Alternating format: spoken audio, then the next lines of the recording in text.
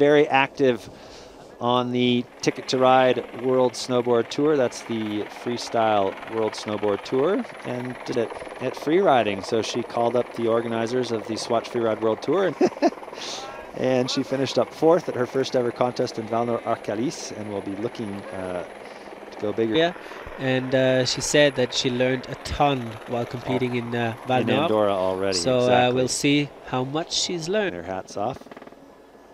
Seeing her go big here in Chamonix. It's not like she hasn't done any free riding in the past. Plenty of this. Oi! Inadvertent front flip there. Plenty of this. Oi! Inadvertent front flip there. It's not like there's not. Oh, and again. It's not like there's not. Oh, and again. Complete lack of concentration now. And the adrenaline pumping, and probably a little bit of lack. Here we have the drop that we see only on the GoPro first.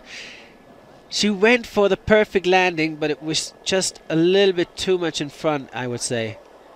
That's a little bit of Here we have the drop that we see only on the GoPro first. She went for the perfect landing, but it was just a little bit too much in front, I would say.